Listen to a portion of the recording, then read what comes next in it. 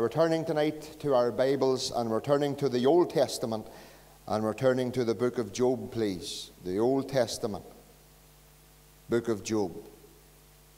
If you come with me, please, to Job chapter number 15. The book of Job, chapter number 15.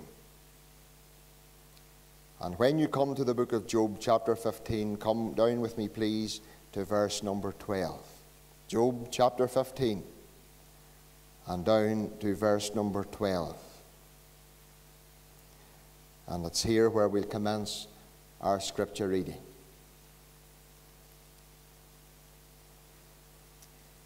Why doth thine heart carry thee away? And what do thine eyes wink at? That thou turnest thy spirit against God,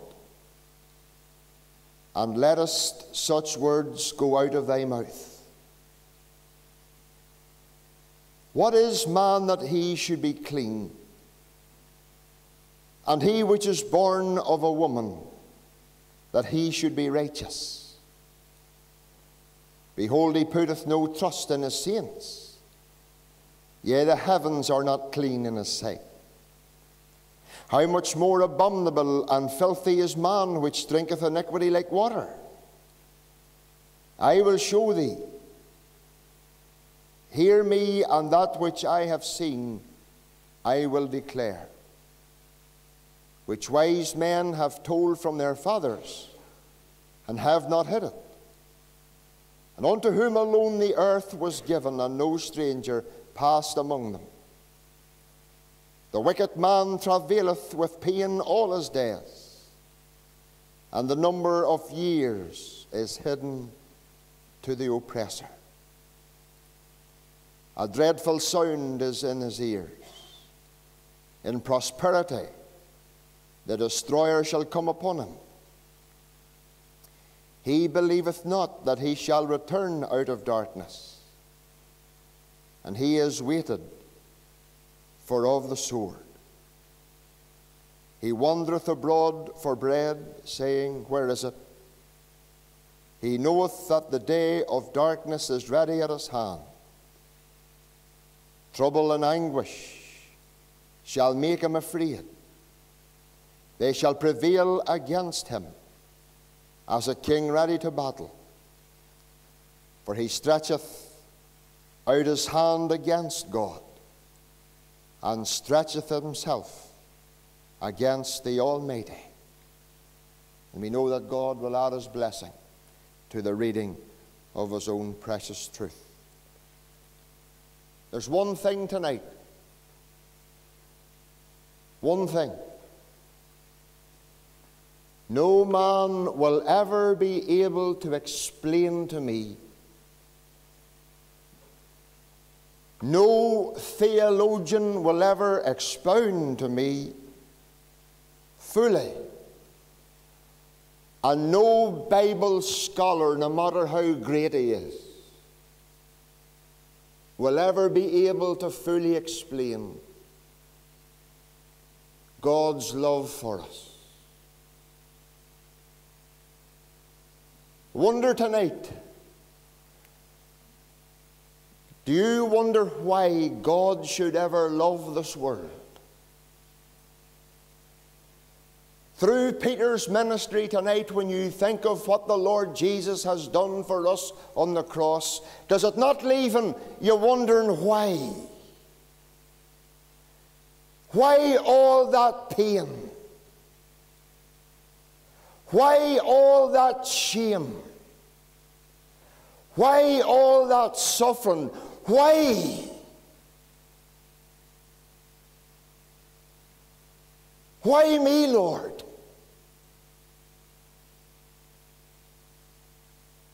Why the cross for me? Why should God set his love upon us? You ever asked yourself the question, sir? How can God love a world such as this? Let me tell you something tonight. is the greatest mystery this world will never find an answer for. It's the greatest mystery this world will never be able to solve. Why God should love this world. Do you know, friend, tonight, there's nobody tonight, not one person on this planet tonight, that God doesn't love. Not one person on this planet tonight that God doesn't love. Do you know, friends, that God loves the worst person of this earth? God loves the most wickedest man on this planet. You'll never find, from the book of Genesis to the book of the Revelation, you'll never find anywhere in your Bible nor mine where God hates anybody. Did he not love Saul of Tarsus, the man whose hands was dripping with blood? Did he strike Saul of Tarsus down on the Damascus road? No, he didn't strike him down dead. He saved him. Why did he save Saul of Tarsus? It's because he loved him.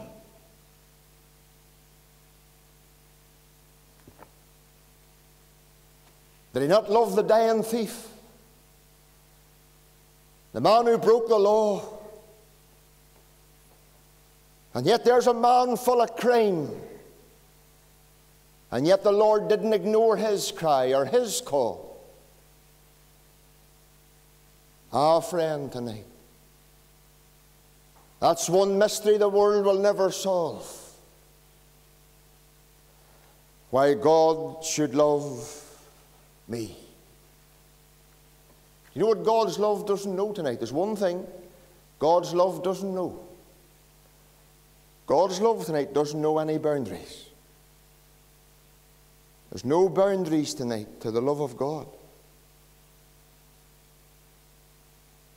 God's love doesn't know any limit. And you know, friend, tonight, if you're not saved in this meeting, you better believe this one great truth. God loves you. We've been brought to the cross tonight. And the cross is the greatest proof that God loves you. And friend, tonight, with you, there's no excuse. God loves you. But my text tonight paints a completely different picture from God's attitude toward man, from what man's attitude is towards God. I wonder tonight, would my text be pointing to you this evening? Wonder would God be pointing to you through the words of my text tonight? What is my text? My text is Job chapter 15 and verse 25. Now listen to what Job 15 verse 25 says. It says, "For he stretcheth out his hand against God, and strengtheneth himself against the Almighty." Wonder, is that you tonight? All these years you've been stretching out your hand against God. Or I wonder, is this you tonight, love? You've been strengthening yourself against the Almighty. Do you know what my text proves? It proves, first of all, man's rejection of God. For he stretcheth out his hand against God. Wonder, is that you tonight? You stretch your hand out against God. Do you know that wee text teaches me? That wee text teaches me as to how dark man's heart is. That man would stretch his hand out against God. It shows me how wicked man's heart is, that man would stretch his hand out against God. Shows me tonight how evil man's heart is, when man would stretch his hand out towards God.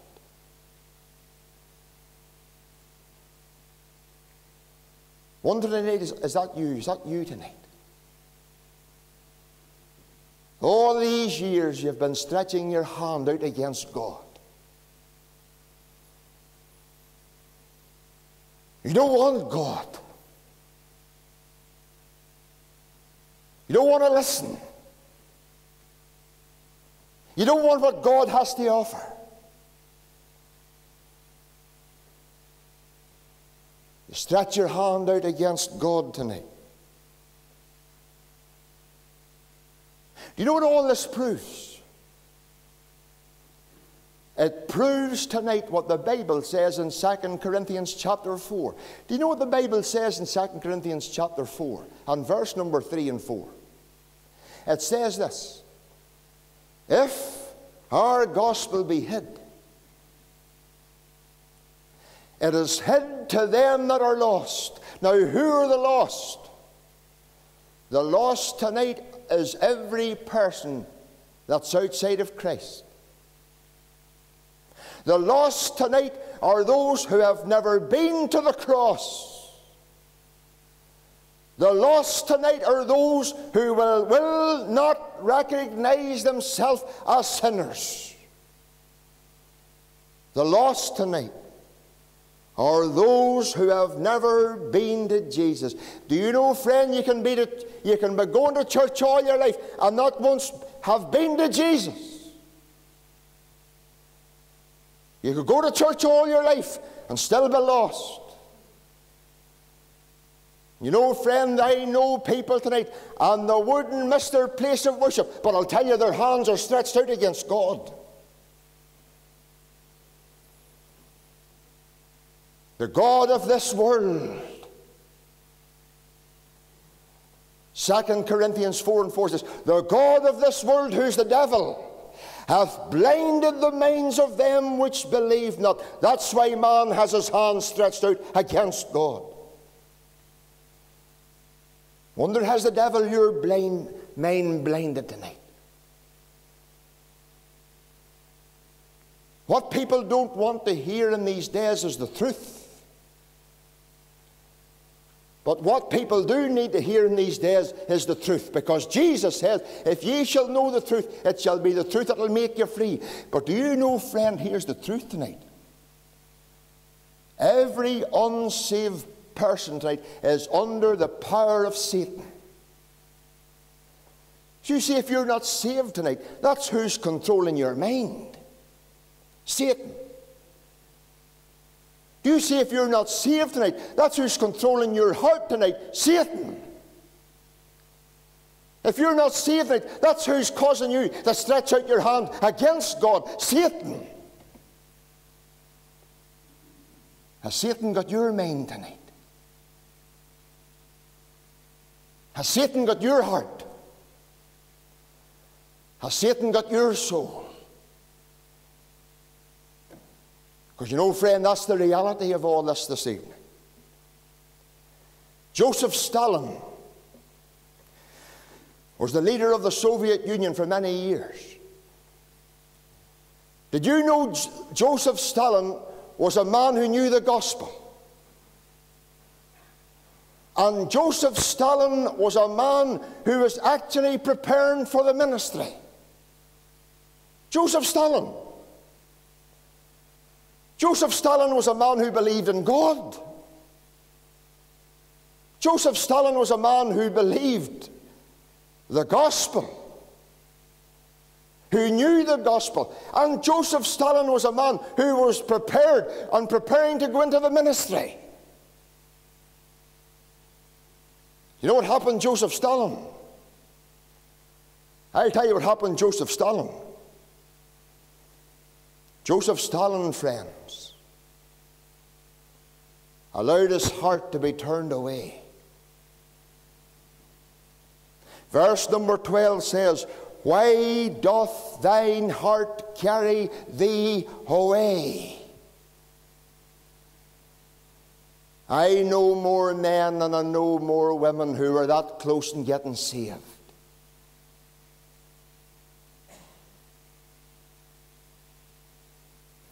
Missions after missions, I used to shake hands with people at the door with tears streaming down their cheeks. Under the convicting power of God, the Holy Ghost troubled the world. Many a night I sat with people, counsel them in the vestries. They were that close. You know what happened to them? They allowed their heart to carry them away. That's what happened to Joseph Stalin. And Joseph Stalin went on to be the leader of the Soviet Union. And through his regime of terror, tens of millions were murdered. And tens of millions were severely injured. And this was a man who knew the gospel. And this was a man who was preparing to go into the ministry. It shows you, friend, how hard a man's heart can be. When Joseph Stalin was dying, Joseph Stalin was suffering terrible hallucinations. And just an hour before his death, he sat halfway up in bed with a clenched fist and shook his fist at God.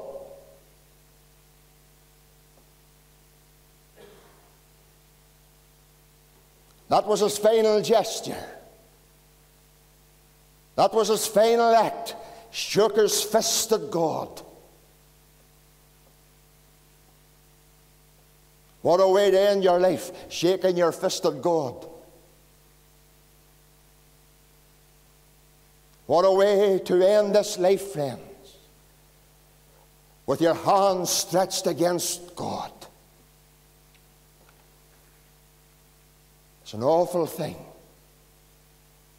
But dear unsaved friend tonight, take you a wee look at God's hand tonight, because God's hand's not stretched out against you. There's another hand God wants you to see, and it's the hand of His lovely Son. He didn't stretch His hand against you. He stretched His hand out for you as it was being nailed to Calvary's cross. And as His hands were being nailed to Calvary's cross, those hands that brought healing, those hands that brought blessing, nailed to an old rugged cross, that those hands tonight were never against you. And tonight, those hands, those nail-pierced hands, are stretched out toward you, not in rebellion. God's hand, His hand, is stretched out toward you, and in His hand there are written these words: "Come now, let us reason together, saith the Lord. Though your sins be as scarlet, they shall be white as snow. Though they be red like crimson, they shall be as wool." Christ stretched His hand out, not against you, dear, not against you, sir. He stretched out His hand for you on Calvary's rugged cross. Because you see, you're lost tonight. And you're on the road to a lost sinner's hell. And that's where you're going as quick as the devil can take you. Tonight, I want to show you His hand. His hand tonight that was pierced. His hand tonight that is stretched out for you. That hand tonight that says, "Come unto me, all ye that labour and are heavy laden." He says, "I give you rest." Do you see in that text tonight? You've got man's rebellion against God. For he stretcheth out his hand against God. Is that you? You might be religious, dear, but you're stretching your hand out against God in rejection. All that God did for you by sending His Son to that old rugged cross. And all these years you've been stretching your hand out against Him. But do you see that text? Not only do you see tonight man's rejection of God, you see their man's rebellion against God. And he strengtheneth himself against the Almighty.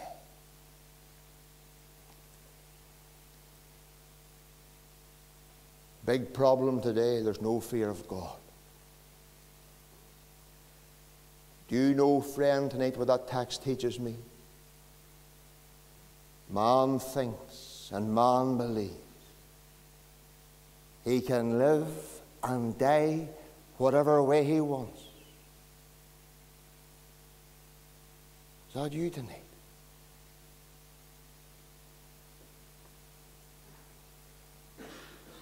Job chapter 9 verse 4 says, "Who hath hardened himself against him, and hath prospered?" Mark Ross was just a young man of 22 years of age. All through his teenage years, he mocked God. He called himself the God mocker. It's an awful way to live. But there's one thing Mark Ross learned. You don't mock God and get away with it. Mark Ross was employed by an airline company to fly tourists over the Arctic in the Alaskan region. It was a job he loved. One day he was flying the plane out to somewhere in the Arctic, and he realized and got a call on the radio to say that the airport was closed. He can't land. And Mark Ross looked at the fuel dial. There was another airport where he could fly to, but there wasn't going to be enough fuel. But it was impossible for him to land where he was to head to. As he veered over to fly towards this other airport, he flew into a snowstorm. And in the midst of the snowstorm, all of a sudden the warning light come on, low of fuel. Do you know the first thing Mark Ross thought about? Mark Ross thought this. He says, "I don't want to die at 22. Powerful how your way of thinking can change. I don't want to die at 22. He says, "I don't want to die and not experience marriage. I don't want to die, he says, and not have children, not experience. You know what Mark Ross did? Mark Ross did the last thing he ever imagined to do. He prayed a silent prayer.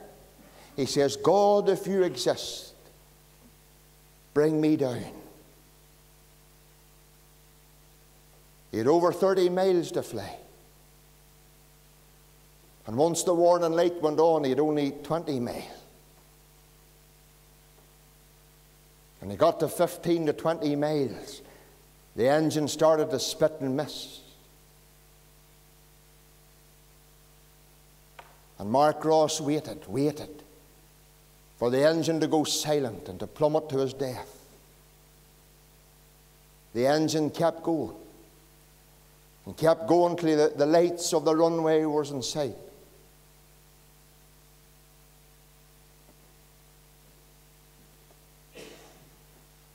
And minutes seemed like hours.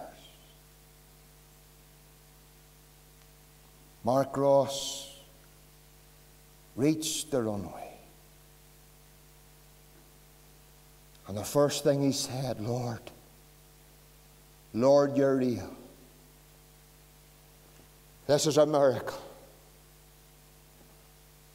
Mark Ross got out of his cockpit, and the first thing he done, he got down on his knees on the runway. And the only thing he remembered was the hymn that his grandmother taught him when he was a child, and he used it as a prayer. You know what he prayed? There on the runway, just as I am without one plea, but that thy blood was shed for me, and that thou bidst me come to thee, O Lamb of God, I come. Just as I am, thou wilt receive, wilt welcome pardon, cleanse, relief, because thy promise I believe. O Lamb of God, I come. And Mark Ross got gloriously saved on his knees on the runway. And that man today is in full-time service for the Lord. Now, what's God trying to say? This is what God's trying to say. You might stretch your hand against God tonight and strengtheneth yourself against the Almighty. God will break you before He lets you go to hell. Because God will not let you go to hell too easily, friend, because He loves you too much.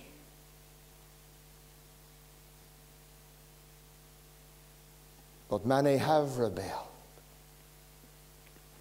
Think of Joseph Stalin tonight, a man who knew the gospel. A man tonight who was going to go into the ministry.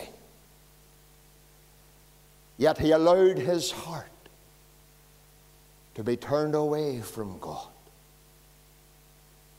You're going to allow your heart to be turned away tonight. Don't you stretch your hand out against God tonight. Reach out to Him. Don't you strengthen your heart against the Almighty tonight. Get on your knees as a sinner and seek Him while He may be found. Because this night, the 9th of April, 2017, could be the night you'll cross the deadline. Never to have another chance. Be wise now tonight and seek Him. Tonight He calls. Trust Him tonight. You've rebelled. You've rejected long enough.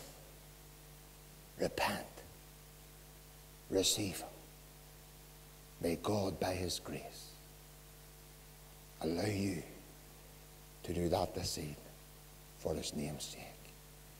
Amen. Our closing hymn tonight